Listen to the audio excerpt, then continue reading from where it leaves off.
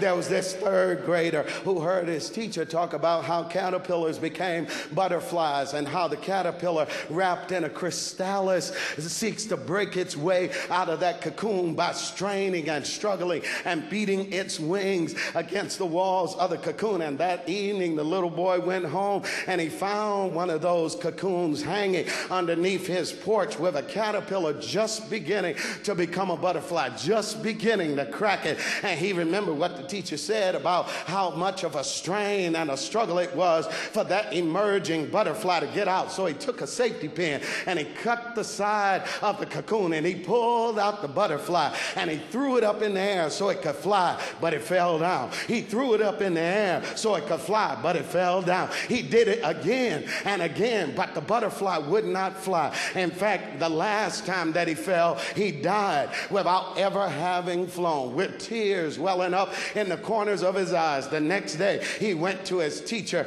and told her what happened. Said, I heard what you said about the stress and strain that a butterfly goes through trying to get out of the cocoon. I found one yesterday and I decided to cut him out of the cocoon to help him so he wouldn't have to struggle like that, but he would not fly. In fact, the more I tried to make him fly, the closer it pushed him to his death. The teacher said, well, maybe I should have been like Paul Harvey and told you the rest of the story, that when his wings are beating against the walls of his cocoon, it's the stress that is strengthening him so that when the wall breaks, he is strong enough after that struggle to fly into his future. I got to tell somebody in here now that if you plan to fly in this life, you're going to have to struggle a little while. If you plan to fly in this life, you're going to have to go through something. And don't fall apart when you go through,